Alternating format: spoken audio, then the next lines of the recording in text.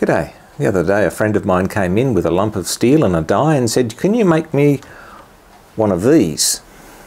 What is it? Well, it's basically a version of one of those. That's a 2-inch die stock. And this is one, this is a 2-inch die holder as well, but this one has a 3/4 inch socket on the back. And as this particular chap works in an industry where they get things hot dip galved, I imagine that the idea is that be able to put a 16mm die in here and just run it down threads that have got a bit of extra zinc build up and all that sort of thing. I'm starting out by facing off the end, as is tradition in some channels. I've also put a slight chamfer there just to break the edge. I don't like cutting myself, but just as a tip, I haven't actually got that hard against the chuck here, and the reason for that is that sometimes, particularly when you have a piece of material that's saw cut both ends, they could both be crooked. And so what I tend to do with this sort of stuff is I'll space it out just a little bit, only probably 2-3 millimeters, so that basically the 3-jaw is centering the material. Face that, I can now flip that round and put that against the chuck face, knowing that that is going to be flat. The inside bore here is not concentric. If I started that up,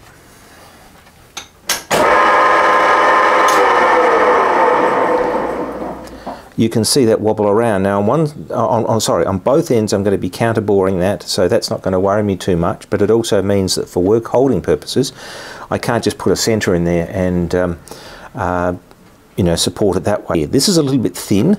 Looking at the die holder I've got for this size die, there's a decent bit of meat there for the screw to go in, and so this could be a little thin. I might have to heat shrink some stuff on there, and the reason for that is that the torque on the die is held entirely by these screws, and so you need a decent, you know, anchor for those. This particular die stock I bought at a clearance sale at a shop. The guy thought he'd never get rid of it. He'd bought it as part of a display set, and you know, when I came in and bought this from him, it was almost tears of joy, because he was wondering whether he was going to have this thing sitting there not doing anything for the rest of his life, you know, up on the wall in the rec room or something.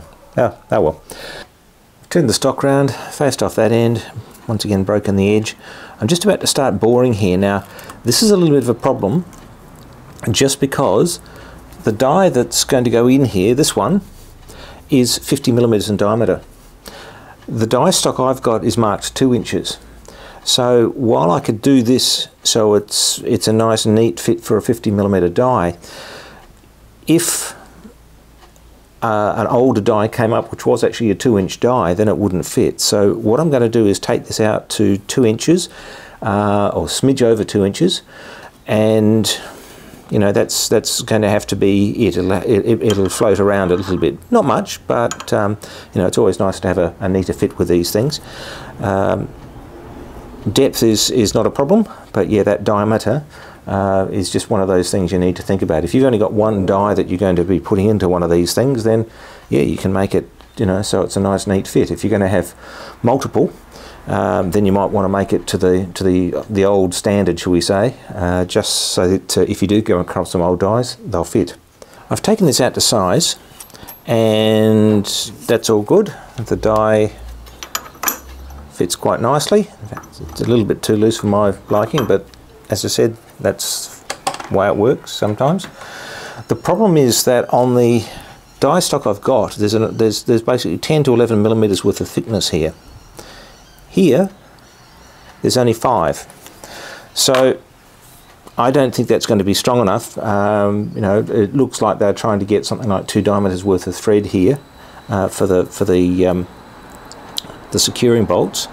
So what I'm going to do is make up a ring that I'm going to shrink fit onto that, and I'm hoping that will just give me some extra meat to work on, and I can blend that in and all the rest of it. So I've cleaned up the outside in anticipation of that, so I've got a nice smooth and concentric surface. I now need to make up a ring to give myself another 5mm on the diameter here. This bit of rusty crusty stuff here is what I'm going to be making my sleeve out of. I haven't got anything about the right size. This is 100 millimeters. I wish it was a little bit smaller, but what I'm going to do is I'm going to drill a through hole and then do the rest of the bore as a step.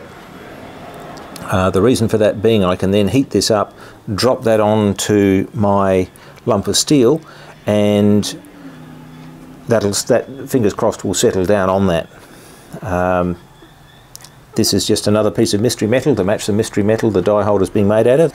I've taken a whole lot of material off this lump of steel, the reason being that the only real heat source I've got for doing this sort of thing is my map torch, and so the less material I've got to heat up, the better. I just haven't got the capacity to do more. One thing though that did occur while I was doing this, I noticed the finish on here isn't all that wonderful. Now that doesn't worry too much for this application because it's going to be hidden, and a bit of, shall we say, some grooves will help lock things in.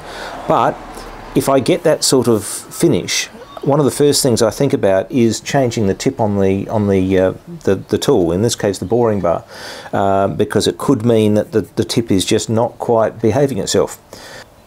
I've run my finger over the tip, run the fingernail over, and I can't feel any nicks or anything like that, but I'm going to try swapping it and we'll see what the change is.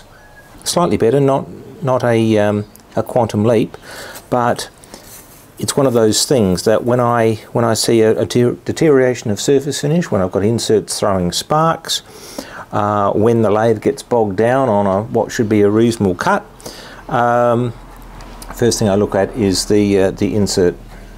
I'm ready to do my heat and shrink. My friend Phil said that the rule of thumb is 2 thou per inch of diameter for a thermal fit, and 1 thou per inch of diameter for a press fit. Now this is 2 thou smaller, so it doesn't fit on there yet, but I'm hoping with a bit of heat that'll do that. I've got it set up in the press here because if this thing hangs up, I'm in strife. So the plan is to get it going on there, and if it drops on beautifully, well, that's really nice, and if it doesn't, then I'll just have to try and force it on and hopefully be quick enough to get it on before it locks up. Some people say, oh, I'll put that in the fridge or in the freezer. Yeah, you could, but I've then got to negotiate with the inside government, and I don't know whether having lumps of metal sitting in the freezer would be a really good idea. On the bottom here, I've bored out the hole for the socket. That one's just going to hopefully just press in there, and once I've got that, I can run a bead of weld around there. With the expanded flange here, I may have to do something with that, but we'll just have to see how that all works out.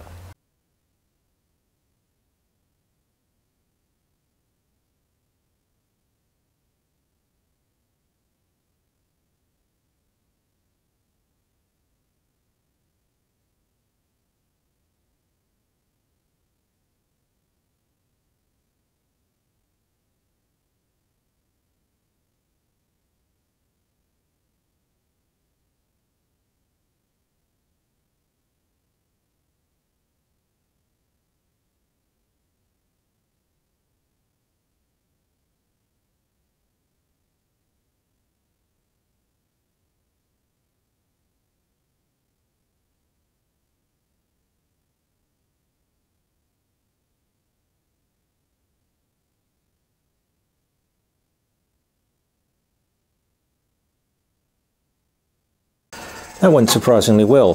The socket here, nice press fit in, and I'm going to go around with a bead of weld just to lock that in. The thermal fit down the bottom, I probably, in hindsight, I probably could have gone a little bit more interference. 4 thou is only 0.1 of a millimetre, and the way that slipped on, I probably could have done, something like 6 or something like that, but it doesn't matter. It's done. I'm now going to, as I said, weld that up. Then I'll put this back on the lathe, thin this down a little bit, thin this down a little bit, not so much the diameter but the bottom, take the lip off, and maybe shorten this a little bit, and I'll see about putting a bit of weld around there too. I don't know about that one just yet. There's my welded assembly. So I'm now just going to grab that in the 3 jaw and clean this bit up, shorten that back a bit. take that down to size.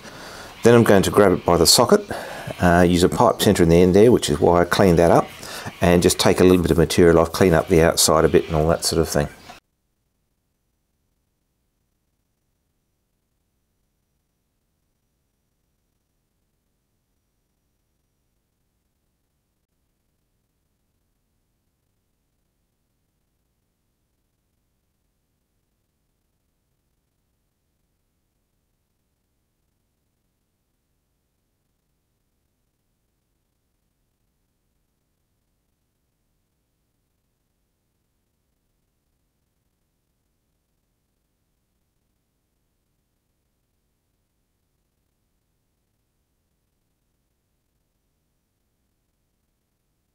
There's the tuning done. So I've just taken a bit of material off there to lighten it up. I was going to weld my shrink fit piece in, but I can just pick a line there, and I can just pick a line there. So I think I'll leave it because I'll have screws going through here, which will stop the two parts rotating relative to each other. So it should be right, and the person that's destined as a welder, if they feel a bit uneasy, they can always run a bead around there if they want to. So all I have to do now is put in the tapped holes to hold the die in.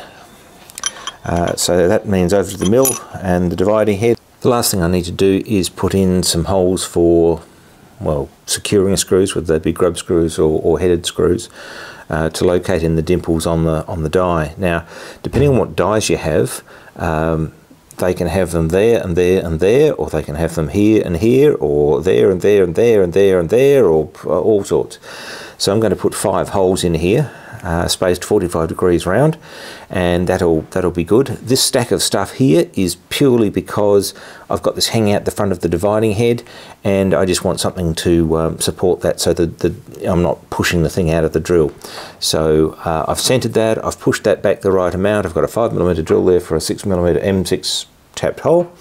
I'll drill those, and then I'll come over here and using the tapping arm, I'll put the tapped holes in. To finish this off, I'm just tapping the holes with an M6 tap. I'm using my tapping arm. It's invaluable for trying to find things that are square to a surface. So you know, that's all good. Unfortunately, I can't try this out because I don't have a 3/4 inch square drive socket. So although I can try the die in there, and I already know that fits, I can't try it out. So that's about the end of the video. Thanks for watching, and see you for the next one.